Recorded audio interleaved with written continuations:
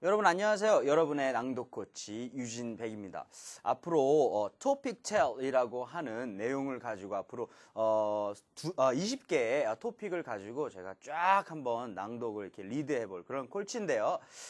전에 영어 영랑훈 실천 다이어리로 시작하신 분들도 이걸 도전해도 좋고요. 아니면 처음으로 토픽 텔에 도전하시는 분들도 아무 문제 없이 할 수 있도록 굉장히 레벨이 굉장히 잘 돼 있기 때문에 너무 걱정하시거나 이렇게 할 필요가 없어요. 저만 믿고 쭉 따라오시면 영랑훈 영어 낭독을 확실하게 깨뜨릴 수 있을 거라고 저는 믿고 있습니다. 요즘에 굉장히 뭐라 그럴까 시험 영어가 굉장히 많잖아요. 근데 예를 들어 토익이라든가 토플 아니면 무슨 오픽 시험이라든가 보면 다 스피킹이 요즘에 대세란 말이에요. 그렇죠? 스피킹을 잘 하려면 물론 발음도 좋아야 되고 무슨 문법적인 것도 알아야 되고 하지만 무엇보다 자신감이란 말이에요. 그렇죠? 그렇기 때문에 영랑훈을 통해서 여러분 자신감도 길러줄 수 있고 그리고 어떤 패턴도 익힐 수 있는 그런 내용으로 저희가 구성을 좀 해봤어요. 오케이? 자, 그런 것을 이제 유념을 하시면서 오늘 첫 번째 토픽을 한번 나가보도록 할게요. 보시면 나와 있네요. What is your most important possession? 이라고 돼 있고 Describe it and say why it is so important 이라고 돼 있어요. 해석을 해보자면 자기가 갖고 있는 소유물 중에 가장 중요한 것은 무엇인가 그리고 왜 중요한지 얘기를 해보고 그것에 대해서 묘사를 해봐라.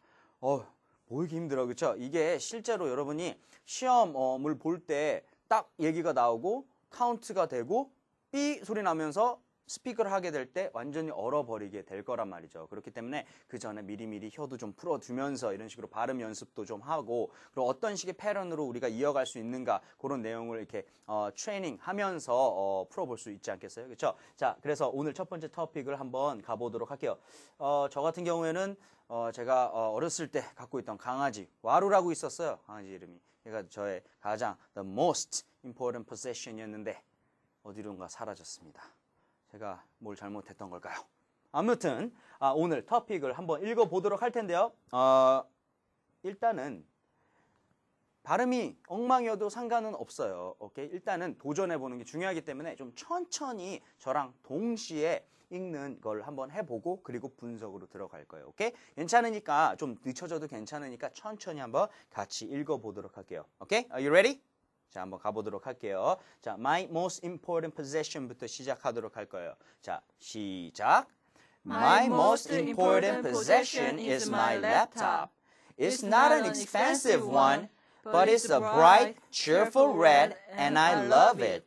I use it every day, and I rarely turn it off. For example, I use it for my homework. I type my assignments on it. And I use it for research when I have to write an essay. And of course, I use my laptop to keep in touch with my friends. I use it for email, but mostly I use Twitter and Facebook. 오케이. 자, 다음으로 넘어갈게요. 오케이. I have부터 갈게요. 자, 시작. I have friends all over the world. And there is always someone online to talk to. And finally, I use it for entertainment. I can check out YouTube, watch movies, or play games to relax when I'm stressed.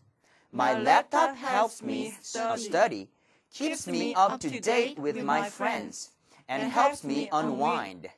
I love my laptop, and I can't imagine living without it. Very good. 오케이. 자, 처음이었기 때문에 막 말리는 부분도 있고 막 엉망진창 난리가 났을 거예요. 괜찮으니까 침착하고 그냥 천천히 저랑 분석하는 식으로 해서 시작을 하도록 할게요. 오케이?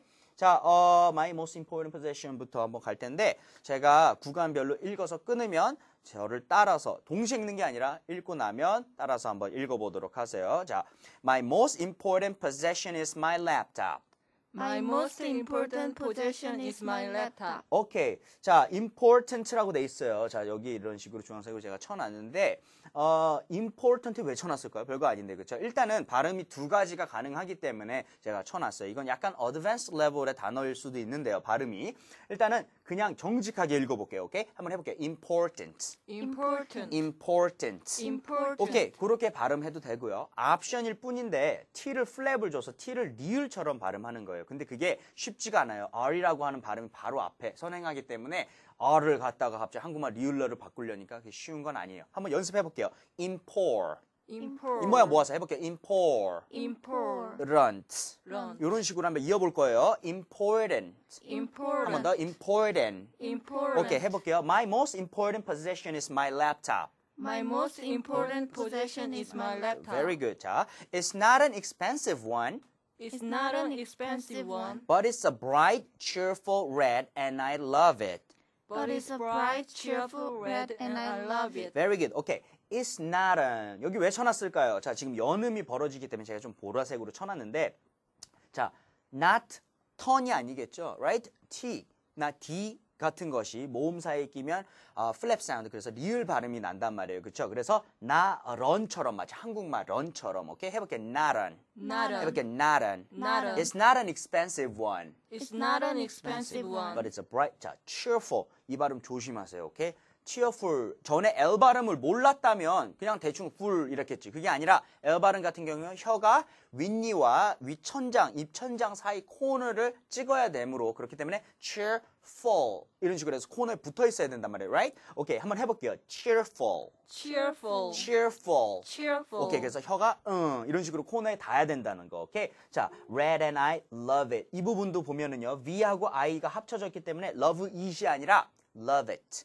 love it. 이런 식으로 연결이 돼야 돼요. 오케이, 해볼게요. love it. Love it, love it. love it. 오케이, 자, 그렇다면 it's부터 love it까지 동시에 갈게요. 시작. It's not an expensive one, but it's a bright, cheerful red, and I love it. Very good. 오케이, 다음 거 한번 해볼게요. I use it every day, I use it every day, and I rarely turn it off. and I rarely turn it off. 장난 아니에요. 여기 엄청나게 연음이 섞여 있는데 말이죠. I use it every day까지는 괜찮았어. 근데 and I rarely라고 하는 부분, 이 부분 굉장히 advanced level 다 발음이에요. 오케이, 그래서 자, rare까지 따로 끊고 그 다음에 ly 따로 읽을 거예요. 오케이, rare 할 때 R 발음 알잖아. 이 모양 모아야 되잖아요. Right? 해볼게요. rare, Rare, rare. rare. 힘 빼고 ly 코너에 찍을 거예요. 해볼게요. ly, lee, ly. lee. 해볼게요. rarely, rarely. 이게 쉬운 것이 아닌 것이 혀가 R처럼 숟가락처럼 되다가 L 다시 뒤집어져요. 쉬운 게 아니에요. 그러니까 우리 흔히 속된 말 이렇게 까인다고 하죠. 혀가 오케이? 그런 식이기 때문에 쉬운 게 아니란 말이에요. 다시 한 번만 해볼까요? Rarely. rarely, 연습 많이 들어가야 돼요. 오케이. 자, turn it off라고 하는 부분은 N하고 I 그리고 T하고 O가 다 합쳐져 있어요. 그래서 일단은 turn it까지만 해볼게요. turn it. turn it, 그래서 turn 따로 it 따로가 아니라 turn it 이런 식으로 된단 말이에요. 해볼게요. turn it. turn it, 자, 이 off T가 플랫 났어요. 그래서 리을이란 말이에요. 해볼게요. it off. eat off, 해볼게요. it off. eat off, 여러분 off라고 읽으면 안 돼요. 뭐라고 읽어요? off라고 읽어야 돼요. off. 오케이? 해서 turn it off 이런 식으로 해볼게요. turn it off. turn it off, turn it off. turn it off. 오케이, 자, I use부터 off까지 갈게요. 시작. I use it every day, and I rarely turn it off. Very good. For example부터. 자, for example, For example, I use it for my homework. I use it for my homework. 오케이, 자, 여기 볼게요. 이 부분은 별로 어려운 부분은 없지만 커마에서 확실히 쉬어주는 것만 지켜주면 되겠어요. 해볼게요. For example, For example, I use it for my homework. I use it for my homework. 자, I type my assignments on it, I type my assignments on it, and I use it for research. and I use it for research When I have to write an essay. when I have to write an essay. 오케이, 자, 좋아요. on it이 아니라 이거가 아까 전에 off였던 것처럼 이것도 on이라고 일단은 읽어야 되고요. n하고 i하고 붙여서 on it. 그래서 마치 한국말로 on it처럼 발음이 돼야 된단 말이죠. 해볼게요. on it. On it, on it. on it. 오케이, 자, 이 부분만 읽어볼게요. I type my assignments on it. I type my assignments on it. And I use 이 부분 괜찮고요. 자, write on 발음할 때 이 t가 플랩이 나서 리을이 돼요. 그래서 write on이 아니라 write on. 그래서 리을 발음이 난단 말이야. 해볼게요. write on. Write on. write on. Write 오케이, on. 자, I부터 essay까지 동시에 갈게요. 시작. I I type my assignments on it, and I use it for research when I have to write an essay. Great. 오케이, 자, 다음 거. And of course. And of course, I use my laptop I use my laptop to keep in touch with friends. to keep in touch with my 오케이, with friends라고 돼 있어요. 자, 이 부분 보면요. 딴 부분은 다 괜찮은데 커마 씌워주는 것만. 왜냐면 커마를 대충 무시하는 거는 좋은 방식이 아니에요. 의미 전달이 잘못될 수 있기 때문에 반드시 지켜주세요. 그래서 and of course부터 이메일까지 가보도록 할게요. 자, 시작. And of course, I use my laptop to keep in touch with friends. I use it for email, but mostly. 자, 이 부분 보도록 할게요. I use it for email, but mostly. 이 부분은 자, mostly라고 하는 부분을 mostly라고 읽어서는 절대 안 돼요. 오케이. 자음이 3개 연속으로 이렇게 발음이 나와버리면 가운데 자음을 탈락시키는 게 대부분이에요. 그래서 여기서는 STL 중에 자음 가운데 거는 yes, T죠. Right? 그렇기 때문에 mostly로 발음을 해줘야겠죠. Right? 해볼게요. mostly. Very good. 오케이. 자, 트위터이라고 하는 이거 많이들 하죠. Right? 트위터. 저만 안 하나요? 요즘 많이 하는 것 같은데 트위터가 아니라 이 부분도 자음이 2개 있지만 발음은 하나잖아요. 그렇죠? 그래서 이것도 리을처럼 발음해 주세요. 해볼게요. Twitter. 오케이. 그렇다면 I부터 Facebook까지 all the way 한번 해볼게요. 시작. I use it for email, but mostly I use Twitter and Facebook. Very good. 오케이. Moving on. 자, 가볼게요. I have friends all over the world. I have friends all over the world. And there is always someone online to talk to. And there is always someone online to talk to. Great. 오케이. 자, 이 부분 볼게요. all over이라고 하는 부분이 여기 지금 나와 있는데요. 이거를 all over 이게 아니라 all over. 거의 lover처럼 발음이 돼야 된다면 L하고 O 지금 자음하고 모음하고 합쳐졌기 때문에 한번 해볼게요. all over. 오케이. 자, world 발음할 텐데 이 부분은 지금 굉장히 힘들 거예요. word 같은 경우는 굉장히 오랜 시간이 필요한 발음이라서 그래도 적어도 한번 시도는 해보도록 할게요. R까지만 발음해볼 거예요. 입모양 모으는 것만 잊지 마세요. 해볼게요. were. 힘 빼고 old. 해볼게요. old. 할 때 약간 입모양 좀 벌려가지고 이렇게 해볼게요. world. 오케이. 자, 이 부분은 괜찮아요. online이라고 돼 있는데 이 부분도 그냥 online 이렇게 하는 게 아니라 online. 거의 n이 발음 안 되는 식으로 해볼게요. online. talk to. 이 부분은 여러분 토크인가요? 토크쇼가 아니라 사실은 talkshow가 맞아요. talkshow. Right? 그래서 o가 아니라 어에 가깝게. 오케이? 해볼게요. talk. 해볼게요. talk. I have부터 여기까지 갈 거예요. 시작. I have friends all over the world, and there is always someone online to talk to. 자, 가볼게요. And finally, I use it for entertainment. Very good. 자, entertainment를 왜 쳐놨느냐? entertainment라고 발음해도 좋아요. 좋지만은 N이란 자음 그리고 T란 자음이 같이 붕치게 되면 뒤에 나오는 T가 탈락하는 경우가 굉장히 많아요. 예를 들어 international 대신에 우리 international 이렇게 하는 거 들어본 적 있죠, 솔직히, right? 오케이, 그런 거나 마찬가지예요. 그래서 이거 entertainment 말고 어떻게 할 수 있다? Yes, entertainment도 가능하다는 얘기예요. 그래서 약간의 옵션을 준 것뿐이에요. 오케이, 자, 우리 한번 해볼까요? entertainment. 오케이, either way, it's okay. 오케이, 그래서 어느 거를 해도 상관은 없어요. 자, 해볼게요. I can check out YouTube. Watch movies. Or play games to relax when I'm stressed. 오케이. 이 부분은 짚고 가는 부분은 일단은 제일 중요한 거 아까 말했지만 커마를 다 쉬고 가는 거 중요한 부분이고요. can이 나왔어요. 오케이. can이 중간에 이렇게 가 있으면 I can 이라고 발음해도 되지만 혹시나 can't랑 헷갈릴 수가 있으니까 con 아니면 큰 사이 정도의 발음 I can 이런 식으로 어느 정도 가능하기 때문에 중간에 갈 때만이에요. 끝날 때는 I can 이렇게 얘기를 해야 되지만 I can check 거의 큰에 가깝게 한번 연습해 볼게요. I can check out 그런 식으로 자 해볼게요. I can check out. 오케이, 이 부분 동시에 갈게요. I can부터 시작. I can check out YouTube, watch movies, or play games to relax when I'm stressed 라고 돼 있네요. 오케이, 자, next. My laptop helps me study. Keeps me up to date with my friends. And helps me unwind. 오케이, 자, 이 부분 보도록 할게요. My laptop helps me. 이 부분은 조금 어렵죠. 오케이, here's a tip. 보면은요, L 발음 같은 경우에 제대로 꽂아줘야 되는 거 다들 알고 있어요. 근데 이게 help 이렇게 하는 게 쉬운 일이 아니에요. 그래도 적어도 L이 코너의 근처까지만 간다는 생각을 해야 돼요. 그래서 이런 식으로 help 이런 식으로 가는 도중에 입을 닫는다고 상상을 하시면 돼요. 해볼게요. help.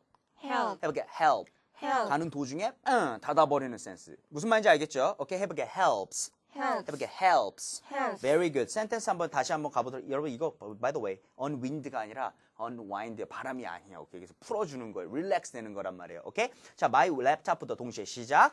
My laptop helps me study, keeps me up to date with my friends, and helps me unwind. Very good. 자, I love my laptop, I love my laptop, and I can't imagine living without it. and I can't imagine living without it. 오케이, 자, 이 부분 can't가 나왔는데 이거 그렇다고 솔직히 I can't 이렇게 읽을까요? 그건 아니잖아요.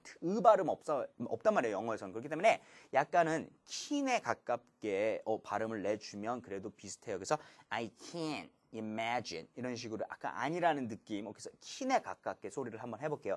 I can't imagine. I can't imagine. Very good. 오케이, 자, 이 부분 without it 이라고 돼 있어요. without it이 아니라 without 우리처럼 플랫 발음 내란 말이에요. 그렇죠? 해볼게요. without it. Without it. 해볼게요. without it. Without 오케이. 자, 이 마지막 센텐스 읽어볼게요. 시작.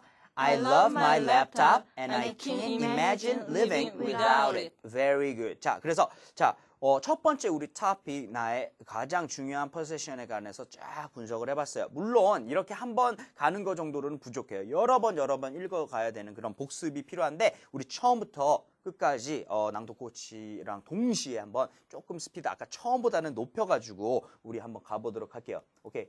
너무 긴장하지 말고요. 그냥 읽어보도록 할게요. 오케이. 자, my most important부터 가도록 할 거예요. 자, ready? 갈게요. Here we go. 시작. My most important possession is my laptop. It's not an expensive one, but it's a bright, cheerful red, and I love it. I use it every day, and I rarely turn it off. For example, I use it for my homework. I type my assignments on it, and I use it for research when I have to write an essay.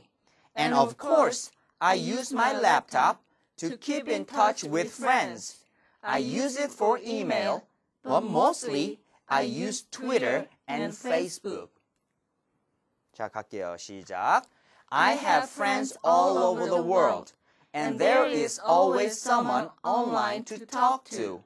And finally, I use it for entertainment.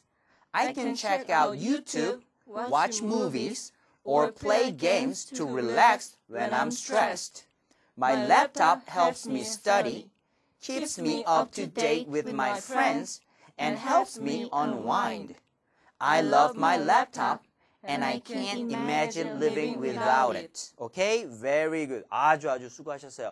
자, 아무래도 첫 번째 토픽이다 보니까 입이 많이 말렸을 거예요. 하지만 누구나 그런 것들을 다 겪어냈다는 거 잊지 마시고요. 영어 낭독 훈련을 통해서 계속 앞으로 스피킹을 늘릴 걸 생각하면서 excited 된 채로 저를 믿고 꾸준히 한번 20개 다른 토픽으로 도전을 해보도록 하겠습니다. 지금까지 유진백이었습니다.